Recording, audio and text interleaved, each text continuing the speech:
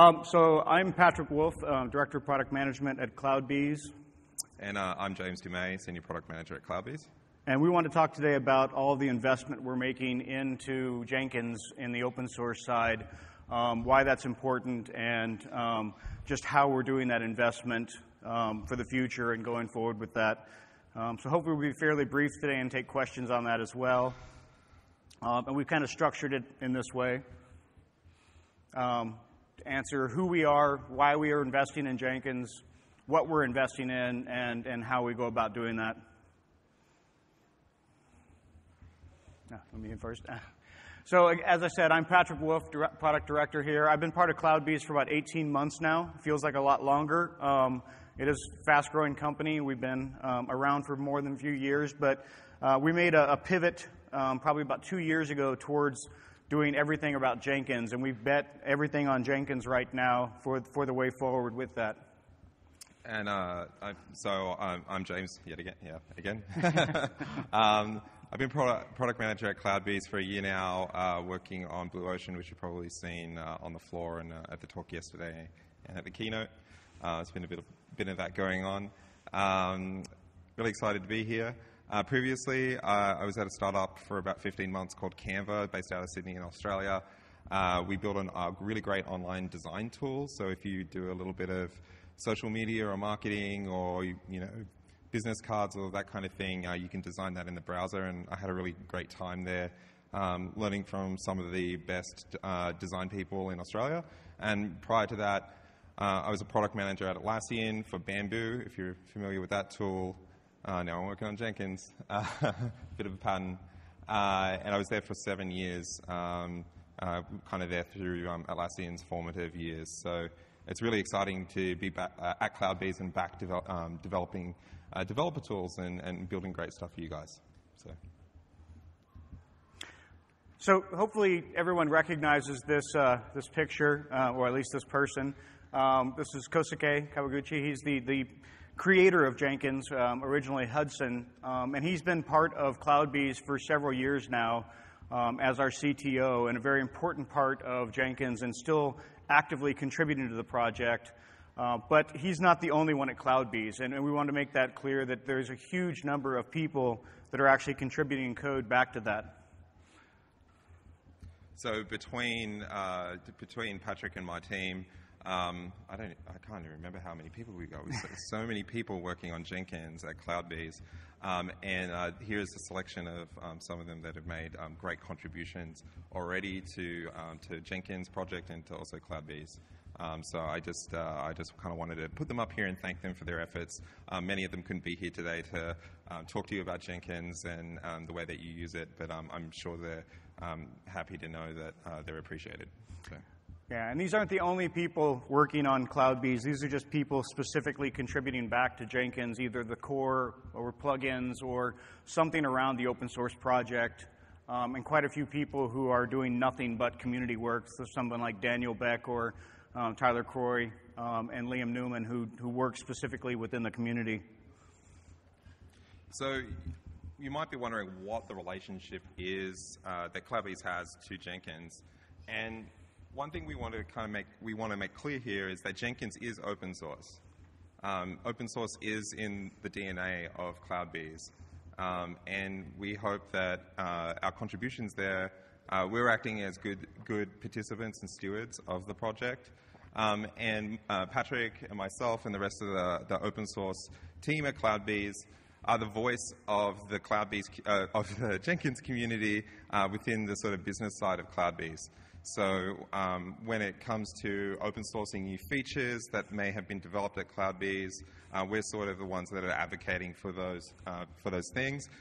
And we try to balance the interests of the community and CloudBees as much as possible. And that can be a very challenging thing to do. Most product managers have to spend, when they're building their roadmaps and their backlogs, they only have their development teams and their kind of upper management to answer to. We have all of you guys to answer to. So it's an interesting experience sometimes, and a bit removed from the norm of regular product management, but it's very enjoyable. Yeah, and to balance that out on the other side, as I mentioned, we've got Kosuke, Tyler, Liam, and Daniel Beck, who are the voice of the community back towards us, and their entire focus is on the community side of Jenkins within CloudBees as well. Yeah. So between all of us, we represent.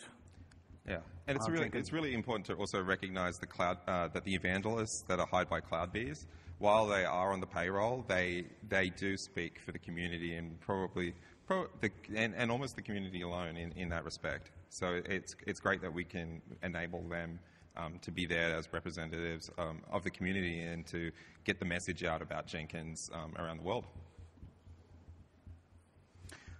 So now a little bit about why the investment. Hopefully it's obvious for everyone why we're investing as much as we are in Jenkins. But just to state it fully, CloudBees doesn't exist without Jenkins at this point. Our entire product line and everything that we do is based on Jenkins and having a strong, viable Jenkins. And with that, all of our customers, the success of our customers is contingent upon Jenkins being world-class and the best possible product it can be. So with that, it's everything we do is with the goal of making Jenkins the best possible product in the open source it can be and make it ubiquitous across the world, and then add value on top of that we actually provide with CJP and PSE and all the other product line we have that. But the baseline, the kernel of that has to be a hardcore Jenkins for everything we do. Yeah. And because we have so many people from the community who have been hired at CloudBees, in a certain way, a healthy community is a healthier CloudBees, and a healthier CloudBees is a healthier community. And so it's really great that sometimes you forget you're working in a company. So the ultimate goal is world domination, obviously, for Jenkins and for CloudBees, but it starts with Jenkins for that to happen. So that's the first step for everything. And I don't know if you want to talk to this slide, but... So one of the great things about working on Jenkins is it's just how pervasive it is. So you might be familiar with HBO Silicon Valley. What? Oh, next slide. Oh, go ahead. Jenkins is turned up in all sorts of places, like this TV show, as they're launching, I think, Pied Piper. And it's just amazing to see, when you go out to communities or you watch TV, you're just chilling out at home, and to have Jenkins going to pop into your life like that. So it's just astounding. And if you talk to Kosuke at all, ask him about this. He's extremely proud of this moment because he actually showed his family and everyone that, hey, this is what I do, and it's on mainstream TV. So this is an extremely great topic to talk with Kosuke about. He loves this. So now we want to talk a little about what our investments are. A lot of this is going to be duplicate of some of the keynote and some of what James has talked about, and there's multiple presentations about that. But we kind of wanted to group that together under kind of a lead-in for some of the other stuff. But this is kind of what we're investing in going forward. And if you do have any questions, just please raise your hand. We'll be happy to answer them. And please speak up because I'm mostly deaf, so. I'll make sure I'll repeat the question. So, last year, last year, we celebrated 10 years of Jenkins, and it's been out there for 10 years. So the big step now is, okay, we've been 10 years in the market. It's a mature product. How do we make sure that Jenkins is ready for the next 10 years? And that's what we're looking towards, is really investing in the future of this and moving this forward for the next 10 years of Jenkins. And with that, we released Jenkins 2.0 earlier this year. You've seen some of the adoption graphs. They talked about this in the keynote. How many people here are on Jenkins 2.0 right now? Hands. That's good. Oh, that's most of everyone. Fantastic. And if you haven't noticed as well, we just released CJP on 2.0 just last week as well. So now the entire product line is up to date on 2.0. So all of the features and the last things we've been adding in to Jenkins in the last several months have been incorporated into CJP. I believe the current LTS is 2.7.9. So it's is that right? Yeah. I have to look it up. Sorry. But with that release for Jenkins 2.0, it had been a long time coming, about 10 years in the making to finally do that. And we wanted to push 2.0 to be kind of a pivot point between old school freestyle CI jobs and the future with containers, continuous delivery, a new user experience, as well as moving towards scalability as well. But I think you can kind of sum up the investments that we had made in Jenkins 2 and continuing into next year is that it's all about a Jenkins pipeline.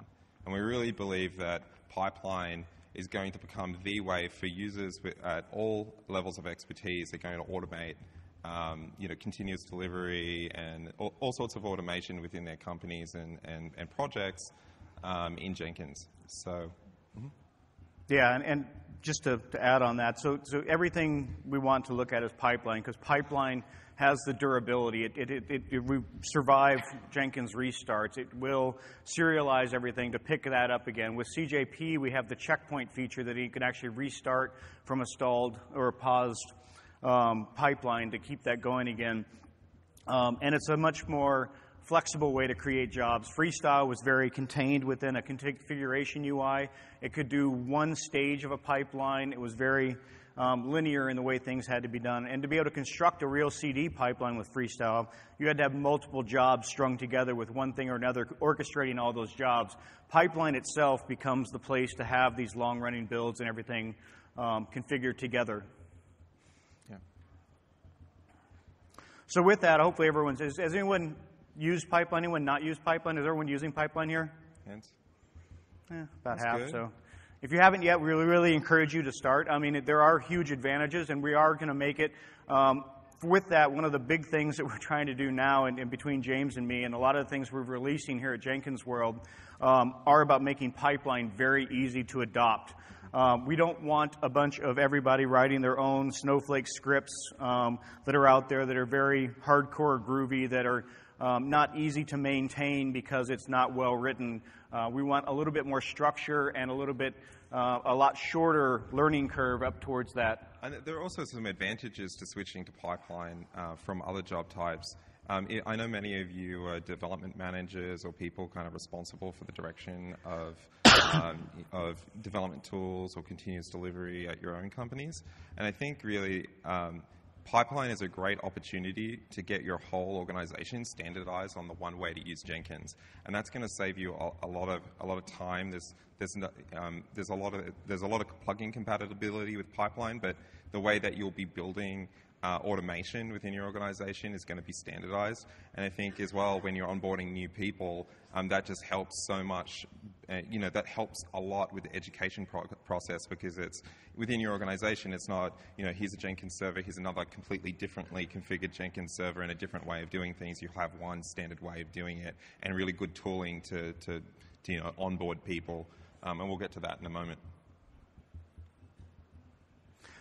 So one of the things that we released, and actually Andrew Bayer is speaking about this in the next session, next hour. So if you want to know more about this, please go to the session. I can answer questions on it, but I would encourage you to go see Andrew's session as well.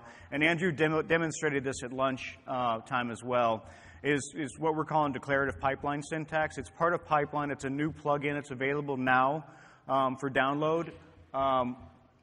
And it's an HCL format. It's more like Terraform, but it's also very similar to the Groovy pipeline. But it is a declarative syntax. It's not a scripting syntax. So you're not declaring variables. You're not doing for loops. You're not doing if-else. It's very much straightforward, declaring my stages. I'm declaring my notifications. If you notice, you can declare an agent, which is going to be your build node, and that's going to be consistent throughout all of your different stages. And that can be a Docker image. It can be a permanent agent out there. And some of the big advantages of this is it's a defined model. It's a very consistent defined model, which means that it's very easy to write a UI for. And we'll talk about that in a second. It also allows us, because it has that defined model, to do pre-compilation syntax checking, and it's available for linting as well. So before it runs, we can tell you if there's a problem with the pipeline, instead of having to do compilation, start the run, and then you get a stack trace error in the middle of the pipeline. Now we can do that all up front. The other big advantage is that it's sandbox compliant. I don't know if has anyone run into sandbox issues before with the whitelist for pipeline, and that's because Kosuke wrote in a runtime sandbox for Groovy to make sure that security vulnerabilities weren't going to be introduced by people writing code for Jenkins. So it runs within a sandbox, and you'll get this sandbox security, script security acceptance to make sure that people aren't going to ruin your Jenkins by running something they shouldn't be. So anything within the declarative syntax is automatically accepted by that whitelist because people can't go beyond what the whitelist or what the declarative syntax allows them to do. It's just very easy to learn. And to give you a bit of a view behind, behind the curtain, at CloudBees, the reason why CloudBees has funded this and this came about was that we really heard the feedback from users about some of the issues that they were having, building their pipelines, and we recognized in that feedback that there was a large portion of the user base that didn't want to script their pipelines. They wanted to configure their pipelines, and there was a big difference. And so this really came about by listening to the community, that information coming back to the product team, and for us formulating a plan to fix that problem. And so that's just an example of the kind of things that we try to do at CloudBees to help shepherd things in the community along in the right direction. Yeah, and one of the other things, too, and to segue into the next slide, is that because it's part of pipeline, we're not taking away pipeline. Everything in pipeline is still available. You can write in the DSL if you want to. This is a different syntax to write those pipelines. But anything that's created for pipeline, because pipeline is extensible, automatically becomes available as a step within the declarative syntax. So if I create a new step in a plugin, that's automatically available within the declarative syntax as well. And so one of the other things that Jesse presented on earlier this week, Jesse Glick, who's one of the main programmers and actually probably the primary contributor for everything in pipeline and almost half of Jenkins as well, but he presented on shared libraries. So before we had what was called the global library, which was stored within the internal Git for Jenkins. What we've done now is we've extended that, and it's a superset. You can actually have those shared libraries outside of Jenkins within a Git, within GitHub, within SVN, within your Bitbucket, any external Git library, Subversion library. You can have shared libraries, and those can be available at the Jenkins master level, at the folder level, or at the actual Jenkins file level. So you can actually implicitly load those directly in a Jenkins file and have those available. And if you combine the two, where you create global variables or these class files on the back end and steps within these shared libraries, they're automatically available within the declarative syntax. So it's a very good way to separate the functions between the experts who are writing the steps and all of the business logic and everything behind it, and the end user who only has to know what that step is called and what parameters they want to pass to it. So you can actually keep the newbies and the end users, the domain knowledge they have is what their tasks are focused on, and the Jenkins people can focus on Jenkins. Yeah, so a great example of that is if you say across your company you had a standard security check that you wanted to run, or static analysis step, and that was something that was involved. Maybe you have to take a binary, upload that to a security scanning service or whatever, a static analysis service, whatever it might be, and it kind of gets a bit complicated. It means that you can create a step that you put in your global library and then just tell your users what that step's called, and then they can declare it in the declarative pipeline. So it really just solves some of the usability pain points when approaching pipeline and rolling that out to multiple teams. So that's great. Yeah, and this makes it much more dry. And I did mention before, but it is versioned as well. So you can actually specify a specific tag, checksum, or branch of your Git repository or your Subversion repository to pull that library in. So if you want to experiment and have a certain set of libraries and play around with something, your core set that your users are using won't change until you're ready to roll that over to the next version for that. So I don't know how many of you were at the Blue Ocean talk, but Blue Ocean's the new user interface that we've been building for Jenkins over the last year. We're really designing it to make it extremely pleasant to work with Jenkins pipeline, first and foremostly. It does work with other job types, but all of the new bells and whistles are really trying to take advantage of pipeline. So you may have seen the visualization and a couple of the other the nice features in Blue Ocean, all made possible by the power of pipeline. And one of my favorite features in Blue Ocean is the personalization feature, where you can kind of make Jenkins your own.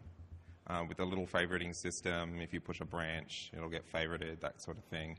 And so this is really great for people of multiple roles within the organization to kind of create their own view of Jenkins and what they're interested in and what's meaningful to them.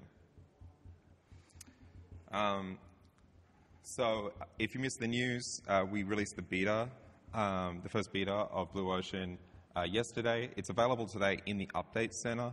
I would encourage you to try it out. We're calling it beta because we're not finished necessarily with the features that we want to deliver to call it a whole brand new experience for developers.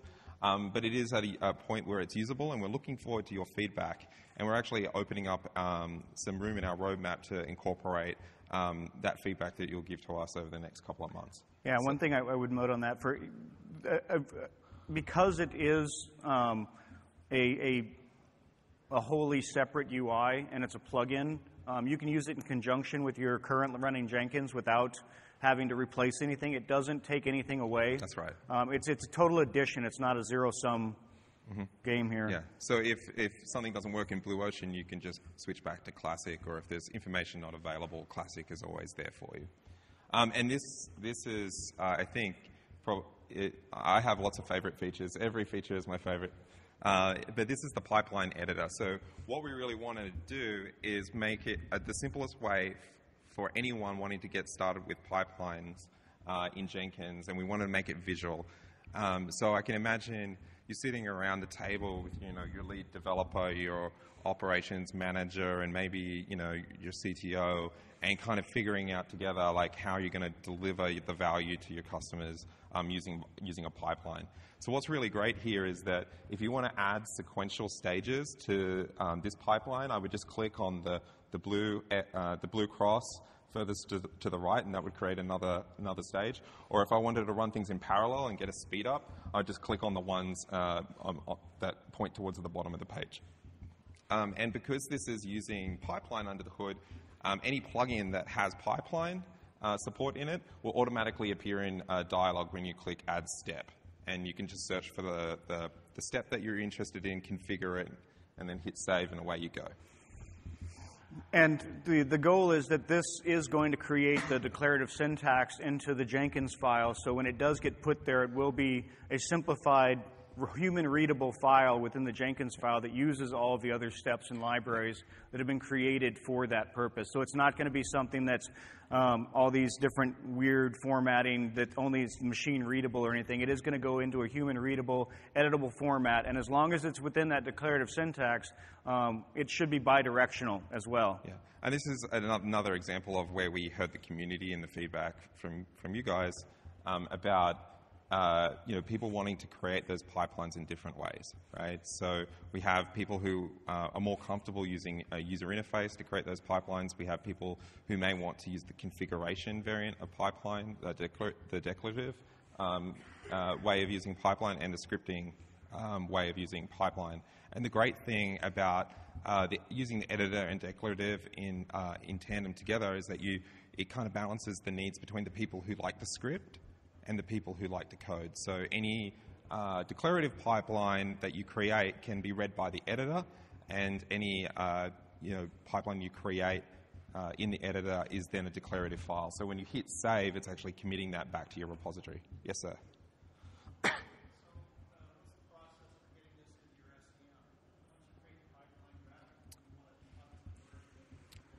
That's a good question. So what is the process of getting the pipeline into your SEM? So the one thing that we haven't shown at Jenkins World is some designs on what we call the creation flow. So if you can imagine unpacking a brand new Jenkins instance with Blue Ocean installed on it, you'd click New Pipeline, and it would ask you, where is your source code stored? So you'd get options like GitHub, Bitbucket, GitLab, whatever that might be, plain old Git. And you click on one of those, it would list out the repositories. Say, if we pick GitHub, list out your repositories on GitHub, and you click on one of those. If one of those has a Jenkins file already, we'll just launch into running your pipeline. If it doesn't have one, we'll launch you into the editor. Does that answer your question? No problem. So the ultimate goal of this, between all of these changes to pipeline, is pipeline is already much more powerful than anything you can possibly do with freestyle jobs. The end goal of this is to make it easier to create pipeline jobs than it is to create freestyle. So eventually, pipeline will be the de facto standard. Every job will be in pipeline. And we are also looking at ways to just do freestyle job converter to convert those into pipeline as well.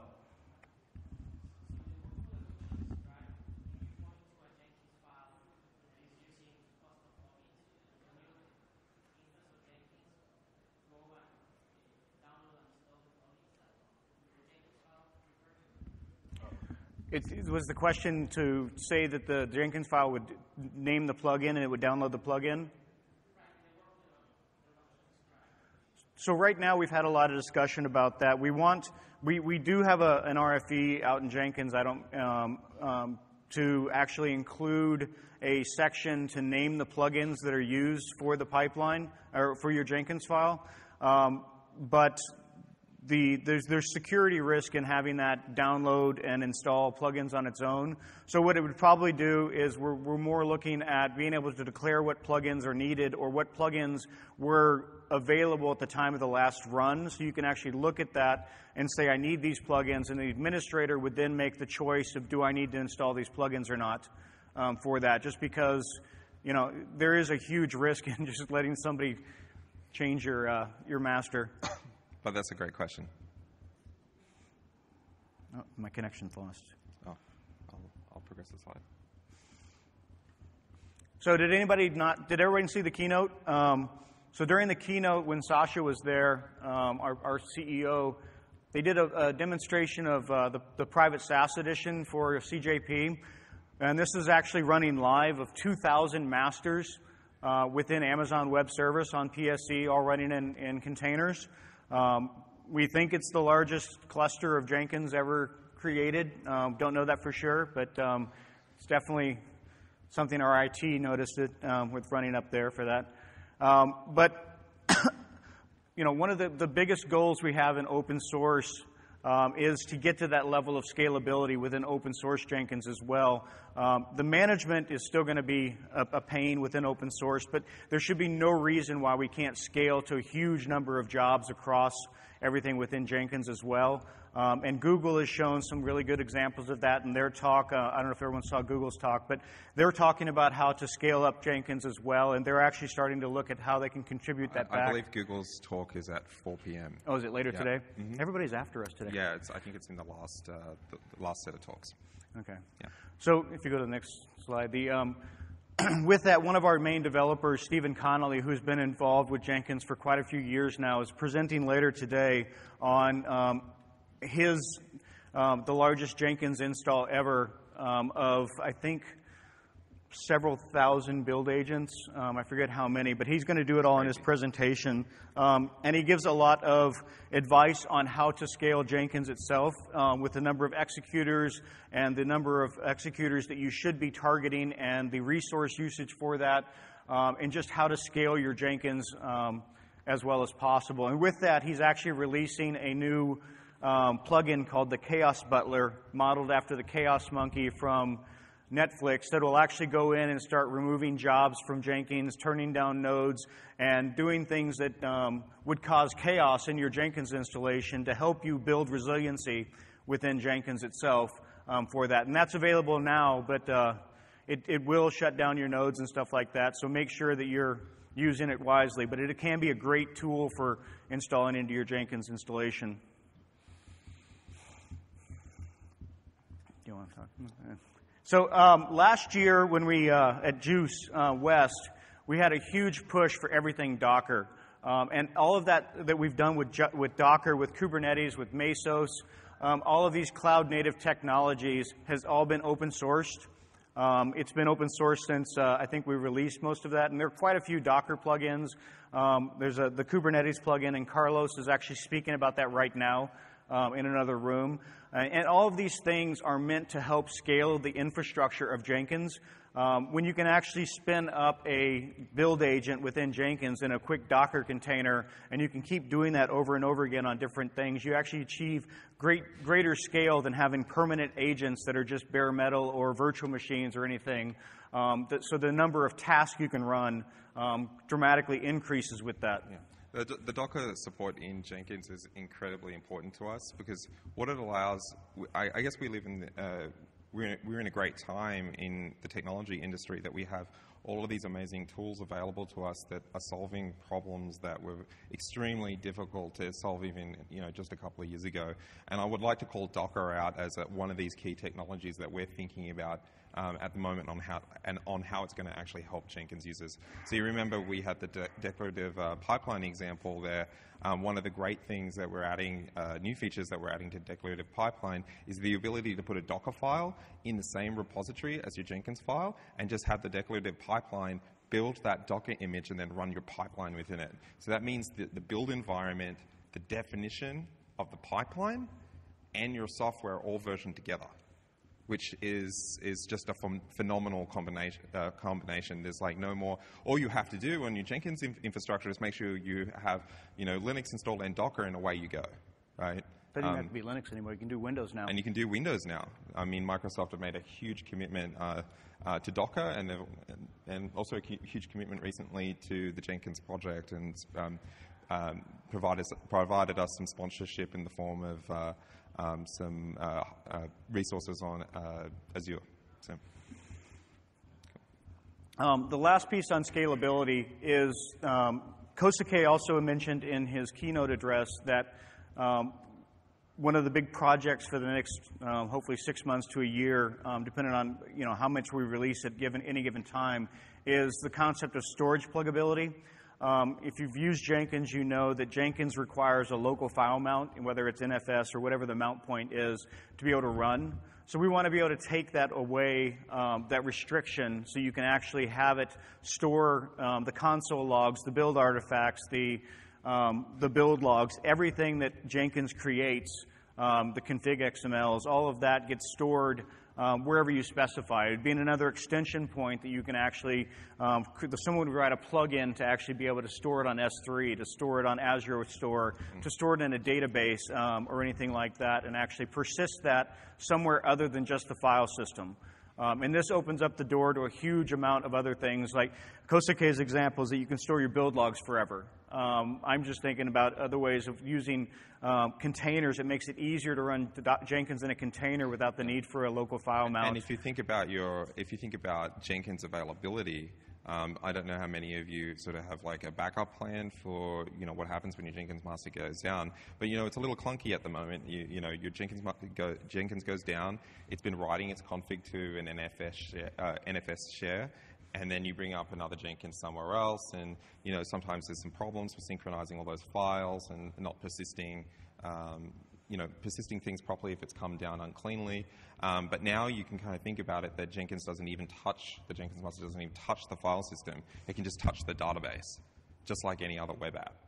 And so there's some really great things that we can do there in so far as scalability. We can start thinking about ways of horizontally scaling Jenkins across multiple nodes, and if one of those nodes goes down, it doesn't really matter because the data, you've got plenty of other, it's sitting in front of a load balancer, you've got plenty of other Jenkins masters running. So that's going to be a huge improvement to the architecture of Jenkins and a huge improvement to the way that you run it.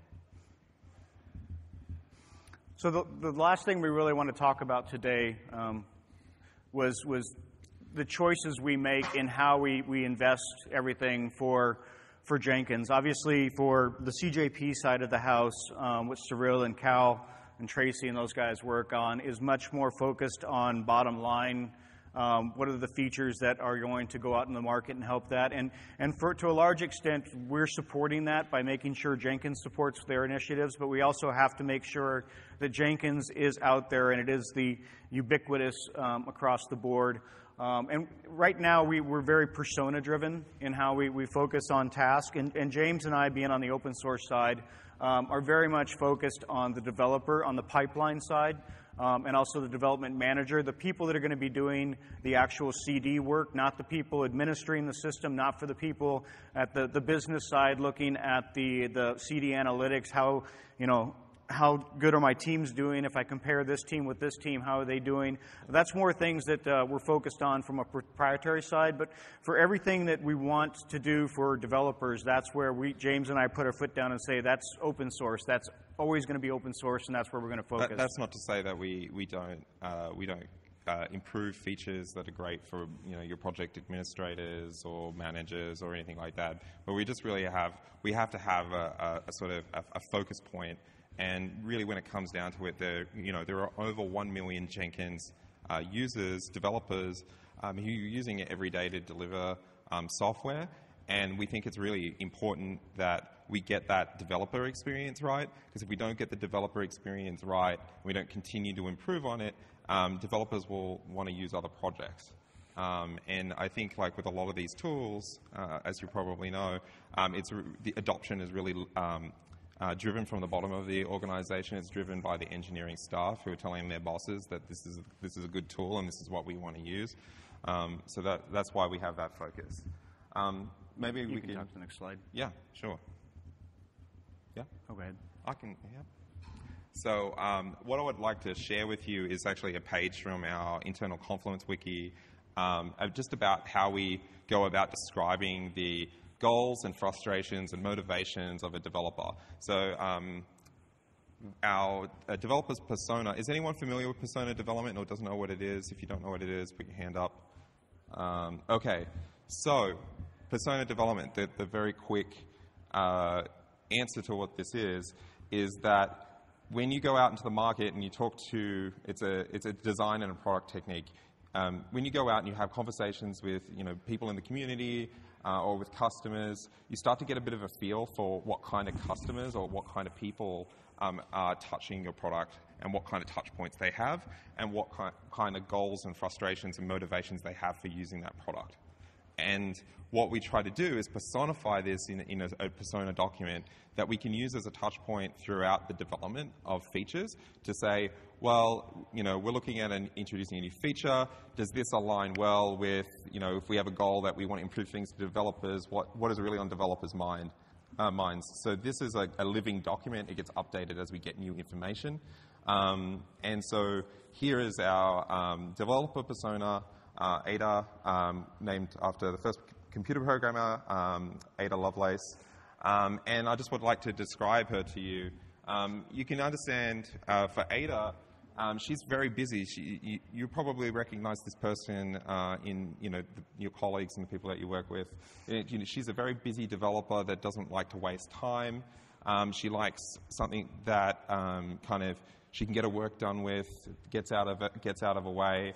She's concerned with the quality of her project. She wants to make sure that she can deliver the best software as quick as possible so her boss isn't angry at her. And her goals are, sometimes the goals are not business related, right? She wants to know, she wants to be able to go to lunch and know that when she's, eating in the middle of eating lunch, that the bill's not going to break and someone's going to send her a Slack message and say, hey, can you get in here and unblock the team? Can she go home and still be ready to immediately debug a potential busted check-in? Like if she needs to do that, does she have the tools to be able to do that? Is she able to argue for a raise? Is she able to define herself as somebody of value within the organization? And a bunch of other things. But she also has a bunch of frustrations. So, does she hate being called back from lunch to, she hates being called back from lunch to fix a problem. She wants more quality control, but the builds take too long. These are all the sorts of motivations and goals that we think about when we think about Ada, our developer persona. So. Last slide. That's a broken slide. Oh, what happened to that? Slide. Oh, it's a building. Sorry? Just build it. Oh.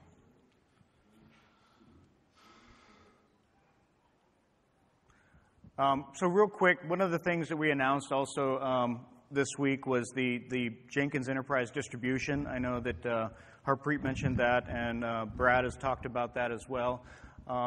That is something that's coming out of the CloudBees side of the house, but it's very much focused on open source. Everything included in there is going to be open source. So this comes back to James and I of how we bring that in-house to work on the open source plugins that will be certified for that, to fix bugs in the open source things. And right now we're putting anything that's tier 1, we are committed to fixing bugs in continuously and releasing that out.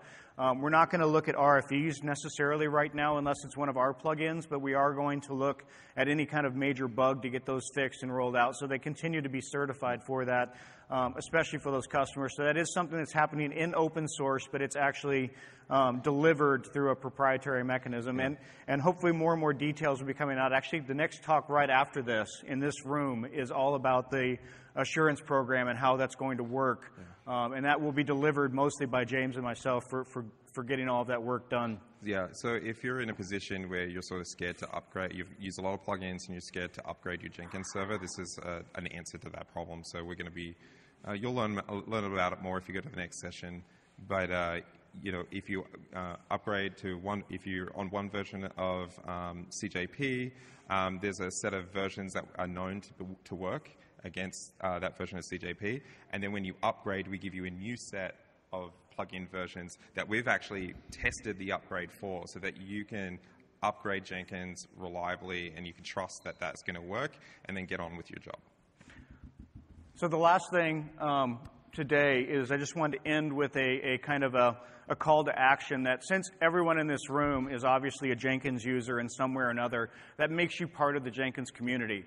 And so we want to encourage everyone in here to participate in that community by either going to IRC, going to the Jenkins user mailing list, go to the Jenkins dev mailing list if you want to talk about plugins or development with that. There's a huge knowledge base out there among the community of everything Jenkins, and they're very good at answering questions about that. So if you go on Jenkins IRC and ping somebody and say, hey, I'm having trouble with this, more often than not, you're going to get an answer within like 5 minutes or something like that. It's a 24/7 community, and that's sometimes a problem when I'm trying to eat breakfast on a Saturday. Yeah. And it's also open source, so I mean, feel free to contribute pull requests back into any plugin that you want. Most times, if the plugin maintainer is available, they'll comment on it and hopefully pull those plugins in. But we want to get as many people participating back into the Jenkins community as possible out there. So if you just go to Jenkins.io, do the drop-down on participate, all of the ways that you're able to participate are available there. It's a very welcoming community. It's not the kind of community where you have to ask permission to do things. So don't feel afraid if you're going to submit a change and you think it might be incorrect. The maintainers of the plugin will kind of help you out with that. Before we end, does anyone have any questions for us? We'd be happy to answer them. All right. Cool. All right. Thanks, everyone. I hope you enjoy the rest of the show for the next night.